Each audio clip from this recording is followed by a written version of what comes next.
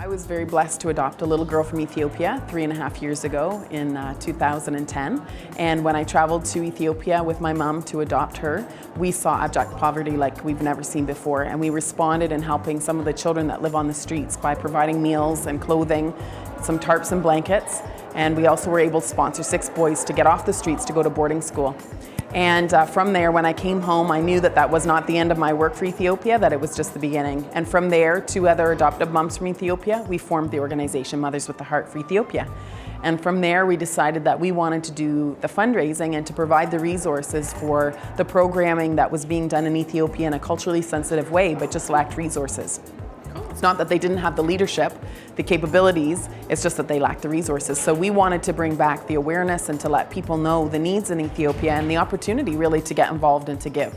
And so that's what our organization is all about. Our headquarters here is in Woodstock, but we have volunteers that are from Halifax, to Aurora, Kitchener, Woodstock. We have 90 volunteers involved now. We're 100% volunteer-led and volunteer-driven. We have no overhead costs, and we keep our costs down in every way possible so that we can direct the money that we raise to Ethiopia.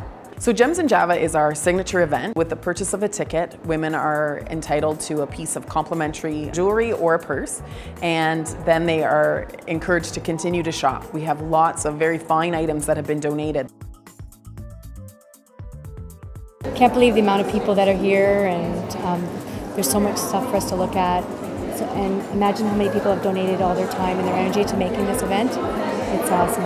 I think this is wonderful. This is the first time I've been, and I'm just amazed at how beautifully laid out everything is, how artistically everything is done.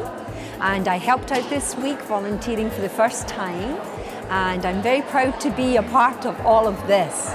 This is just a great opportunity to get involved with a group that I really believe in. I think that they do amazing work, and I'm honored to be a part of this event each year.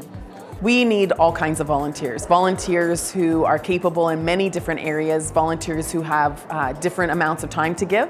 We're looking for people to get involved in really all areas of an organization. Our organization is very much growing, and we need people to help us at the event. We need people to help us with necklace sales.